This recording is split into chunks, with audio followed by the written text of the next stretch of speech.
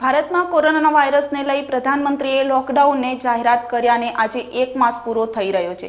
ત્યારે છેલ્લા 1 માસથી લોકો ઘરોમાં પુરાયેલા છે અને હવે લોકોના સબ્રની પણ હદ આવી છે અને લોકોએ અનેક મુશ્કેલીઓ સહન કરવી પડી રહી છે। પરંતુ તેમ છતાં આ લોકડાઉનને પગલે ભારતમાં કોરોનાને પ્રસરતો અટકાવવામાં આપણે સફળ રહ્યા છીએ। એક વાત તો સત્ય છે કે છેલ્લા 1 માસથી લોકો ઘરોમાં છે અને સતત ઘરમાં રહેવાથી લોકોની માનસિકતા પર ઘણી અસર થઈ શકે છે।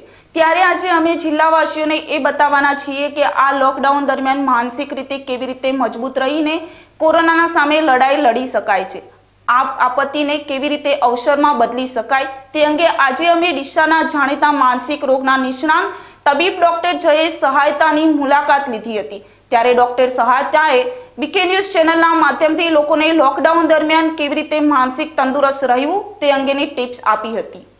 પહેલેથી જ માનસિક રીતે બીમાર છે અને જે લોકો લોકડાઉનના કારણે ઘરમાં ફસાઈ ગયા છે એ બધામાં જ માનસિક સમસ્યાઓનું ચિંતાનું પ્રમાણ ખૂબ જ વધી જવા પામેલ છે। તો આમાંથી બહાર આવવા માટે કરીને સૌથી પહેલી વસ્તુ એ છે કે દરેક વ્યક્તિએ પોતાનું રૂટીન જે શિડ્યુલ હોય, પોતાનો જો નિત્ય કાર્યક્રમ હોય જાળી રાખવો જોઈએ। જેવું કે સવારે વહેલા ઉઠી જવું છે, રાત્રે ટાઈમે સૂઈ જવું છે અને આખો દિવસ ઘરમાં પડ્યા રહેવા, ટીવી જોવા કરતાં સવારે કલાક, સાંજે કલાક ઘરના થોડા બહારના ભાગમાં કે ધાબા ઉપર ચડીને પણ તમે રૂટીન તમારી યોગા છે, ફિઝિકલ એક્સરસાઇઝ છે એ બધું કરી શકો છો।